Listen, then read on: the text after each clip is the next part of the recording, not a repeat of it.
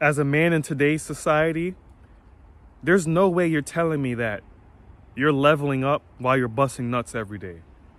There's no way you're telling me that you're leveling up and you're chasing punani every day.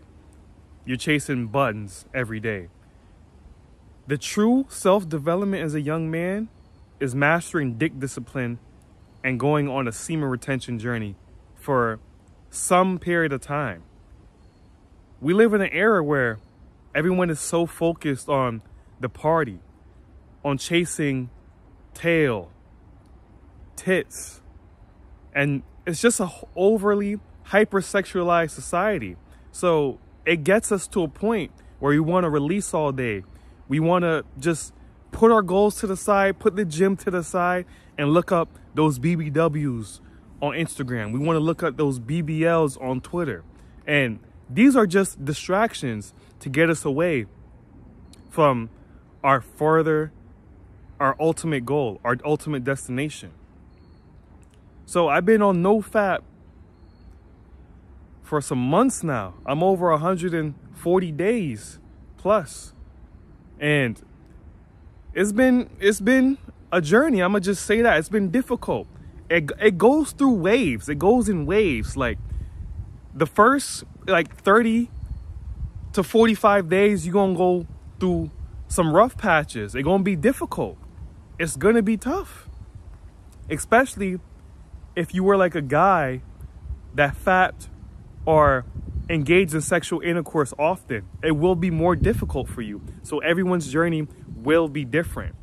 But within that first month, first 45 days, it'll be difficult. And then after a while, you start free cruising. You start cruising like, okay, this is not bad. I found exactly what to replace that habit. Reading, working out hard, or learning a language, just deleting the apps. After like 50 days to 2 months in, you start, for me, remember, everyone's journey is different. You start to, okay, this is what I take. Okay. Now I'm like double that. I'm like 120 plus days in. And I don't know if you guys seen my video, but for those of you who are new and just watching my channel, I did a video about 100 days semen retention, having sex on semen retention. I'll put the link in the bio. And I had sex. I didn't ejaculate, right? But after that day, it put me back into a gear where I had to rewire my free cruise of, semen retention. So, but I'm still on this journey. Ever since that day, I've been holding in strong, but I had to fight harder to stay on this NoFap and semen journey. It's almost like the Jezebels are coming out. I had this lady, I was in like a grocery store, and I had this lady like trying to flirt with me and stuff like that. But I was keeping my distance. I was remaining aloof because I'm not ready to break the cycle yet. But the feelings of like wanting to fuck is still there, The feeling of wanting to fuck is still there. And I talked to one of my guys who've been on NoFap and semen retention for 500 plus days. And he said he doesn't even get urges anymore. And I'm like, man, that's probably my end goal, but I don't know how long that's gonna take me. It could be shorter, it could be longer. This is why I tell you guys not to compare yourself to anybody else, especially on this semen retention NoFap journey. You have to go on this journey for your own specific reason. You have to go on this path for your own specific reason. If you do it for empty reasons, such as like, oh, it's a trendy challenge, or you see your other friends do it, then it's going to be short-lived. It's not going to be kept because you don't have a strong foundation on why you took that stance on joining semen retention or NoFap. But NoFap is such a practice that most modern men have to engage in, because most men are effeminized. They can't control their desires. It's no coincidence that we live in an era where men's testosterone levels is at an all-time low. we're breeding feminized men. Male pattern baldness is at an all-time low. A lot of men suffer with like joint issues, muscle pain, joint spasms. These all is just like a laundry list of issues due to us not taking care of our seed. Our seed is the life force that produces life. So if we're releasing it and not producing life, we're losing ours. The purpose of your seed is to produce life. So if you're releasing it and not producing life, you're losing yours. You'll go bald. You have joint issues. All of these are related. All of these are related.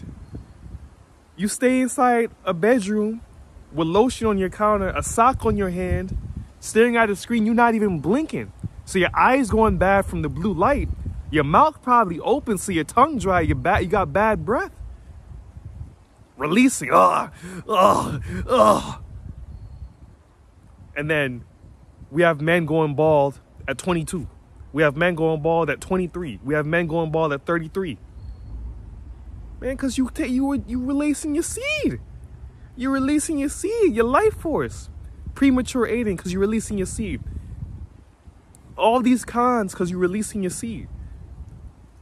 And it's no coincidence that all these organizations, such as Men's Health, and all these outlets for men's lifestyle and men's health that tell you how masturbation is healthy.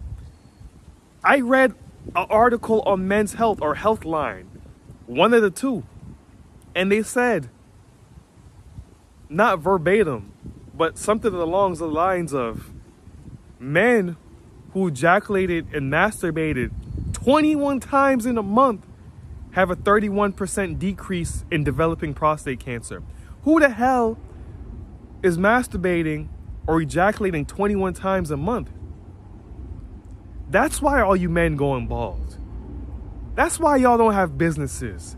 That's why y'all lethargic. That's why y'all don't work out. Everything makes sense to me. We go on semen retention to develop ourselves. We go on semen retention to master our desires. Because a man who's being controlled by his desires is a man who really won't see his destination. He got stuck at the pit stop of desire, and he don't want to jump off that pit stop. He don't want to reach the final destination. The final destination being a multi-millionaire, having multiple businesses, and then you'll have multiple women. Women won't even, you don't even have to talk to women. They'll just come up to you asking to be in your circle. But man, we're so caught up in the OnlyFans. We're so caught up in the Twitter corn. We're so caught up in the Instagram corn that this is killing us. This is stifling us. This is stifling us from becoming the best version of ourselves. The best version of ourselves has his desires in check. The best version of ourselves masters dick discipline and discipline in other areas of his life, such as the gym, such as communication, such as just fashion, such as just holding himself and others accountable. You lose that extra testosterone when we're releasing it on our sheets. We lose that extra testosterone when we release it inside of our socks. We lose that extra testosterone when we just nut on a girl's face. You notice how you want to go to sleep and she wants to keep continuing?